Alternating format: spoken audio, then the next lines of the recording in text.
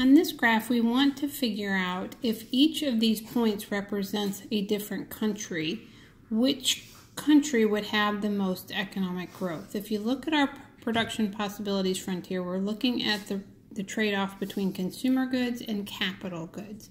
Now, if we're looking at point A or country A, they're producing a lot of consumer goods, but not very many capital goods.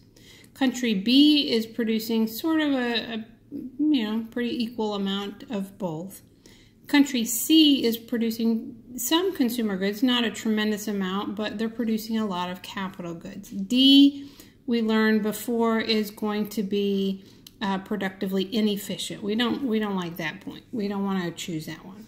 So what we learned that will lead to economic growth is either technological advances or capital accumulation. So since point C is producing the most capital, point C would have the most economic growth. So point C, if that's a country, would have the most economic growth because they're producing the most capital, and capital accumulation leads to economic growth.